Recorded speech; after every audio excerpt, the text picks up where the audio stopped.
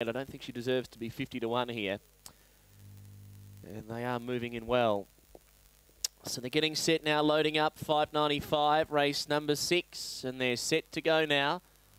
Favourites drawn, box 8, Lonnie Mac in the green light, ready to go. Set.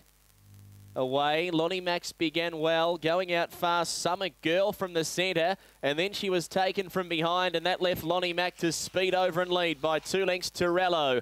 A length and a half to Ven's Revenge, and then Summer Girl, followed by Unique Quality. A break of 4 to Atomic Icon, and last of all, Dinah Garner. Down the back, Lonnie Mac the leader, pressed big time by Torello, who's punching up on the inside, and Ven's Revenge, the cold drop a length away, and they've put 7 on Summer Girl as Torello takes the lead. Raced out by a length to Lonnie Mac. It's Torello in front. Lonnie Mac lifting. Torello, he's all out but wins it. Torello by 3/4. Lonnie Mac, third Ven's Revenge, and then Summer Girl, followed then by Dinah Garner, Unique Quality, and Atomic Icon, one of the last, 34.55 to Torello.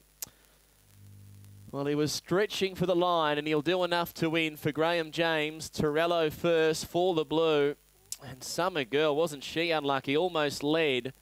If she led, it would have been all over at 50 to 1. She was dragged back through the pack, and Torello was able to make the move to second, gun down Lonnie Mac, and has raced on to win it after a run of second placings behind some very handy chasers. The winner, a son of Knocker Norris, Power to Excite, Graham James at Woodley. It's for the winner, defeating 8 Lonnie Mac second. Daughter of Marcus Joe, Mark 10.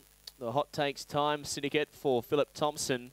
And number 7, third, Ven's Revenge for Joe Clark, M. Donovan, Barcia Bale.